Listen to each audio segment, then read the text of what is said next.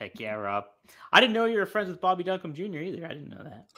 One of my best bros. He was one of those dudes that would stay at my house when he was in town and shit. Good guy, good guy. Yeah, that hurt really bad. One day, he called and I could just tell he was so fucked up, you know.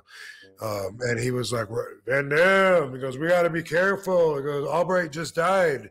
Talking about Gary Albright. He was in our clique in Japan. I go, I know, man, that sucks. He goes, we gotta be careful, man. They're fucking trying to get us. And I was like, okay, Bobby, you be careful, because I could tell he was fucked up. Yeah. Last time I talked to him. Wow, really? Yeah. Yeah. Week or two later, it seems like he fucking OD'd. My gosh. I remember too. I was like, man, he just had a presence about him too on television and everything like that. And then like it was just obviously cut short. It's just like, wow. But definitely, yeah, something to very much keep in mind. Bobby Duncum. I have some Bobby Duncum stories, but you know the thing, I met his son one time. We were in Austin, Texas. His son, Austin, because I know his daughter really well, Cassie. But Austin was coming to the arena. I was there with WWE, I believe, and he wanted to hear some stories about Bobby. And you know, I got with him and I met with him. I couldn't think of one damn story that was appropriate to tell a kid. Oh, really? Yeah, I was just like, no, not that one. No. Well, Bobby liked to drink a lot, you see.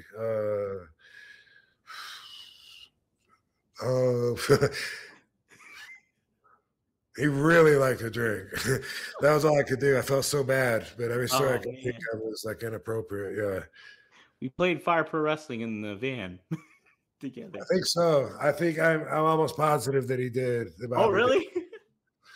I don't know that he had a character on there though, but he was in the Winnebago with us for sure. No shit. How about that? Yep. Yeah, because he was in the Sabu clique. So oh, nice. Okay, cool. Me and Sabu and Louis Spicoli were the three that were the mainstays that would ride with Sabu and his wife in the Winnebago, and then Pee Wee the referee, and then everyone else was like cool, but another layer out, not necessarily in the clique, you know. Is that Pee Wee Anderson you're talking about? No, John Pee Wee Moore. John Pee Wee Moore. Yeah. Okay, cool. Yeah, I would just want to make sure. All right. Wow. Yeah. See, I would have never, if somebody put those two names, RVD and Bobby Duncum Jr., I would have thought you guys never crossed paths. Yep, All Japan.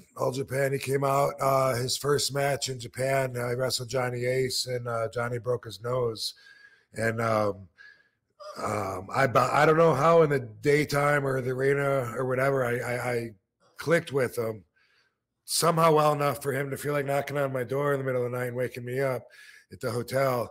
And he came in and he's like, what are you doing? Come on, let's go. And I was like, oh, Bobby, I need some sleep. You know, come on, man, let's party. And he's drinking and he would sit down and then knock everything off of my nightstand, the phone and everything, knock it all off. Oh, shit, spill his beer everywhere. And then they broke my nose. I said, I know, man. He goes, they can't stop me. They break my nose. They can break my back. I'm like, brother, I'm from Texas. You know, I'm not going to stop.